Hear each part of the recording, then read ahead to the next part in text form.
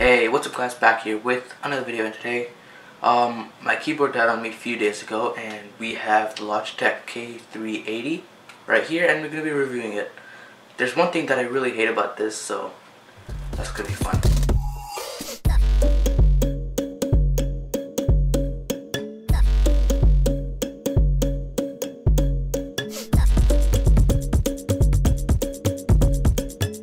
So this Logitech K380 is a fully Bluetooth keyboard and it can pair up to 3 devices at once.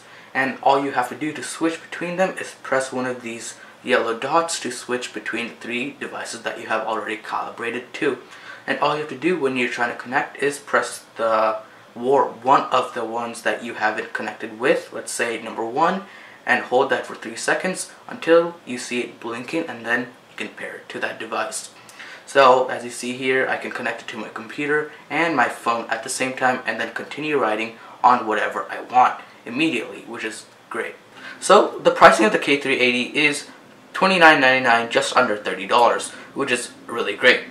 And obviously, I don't think you'll find a good mechanical keyboard under that price, so I actually went with this scissor switch keyboards, which are very, very good. And here's some sound of how this types.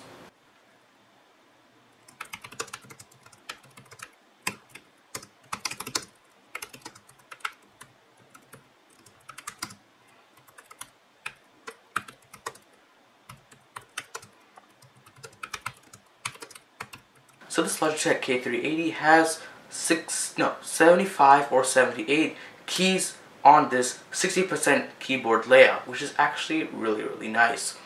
So I'm used to this 10 key or 10 number pad keyboard, which is very big, and the only reason I wanted this small keyboard is so I can fit it on top of my monitor stand right here. And it's very small and I really like it. And it's just very compact to work with, so you can move it around when you're gaming or whatever you're doing, which is very good. So if I didn't tell you in the beginning of the video, there's something really that I don't like about this keyboard, and a lot of people will like it and some people won't like it, like me, but you can get used to it. So the one thing that I'm talking about is the Windows key. The Windows key is misplaced in my opinion. Some of you will love it, but some of you might hate it.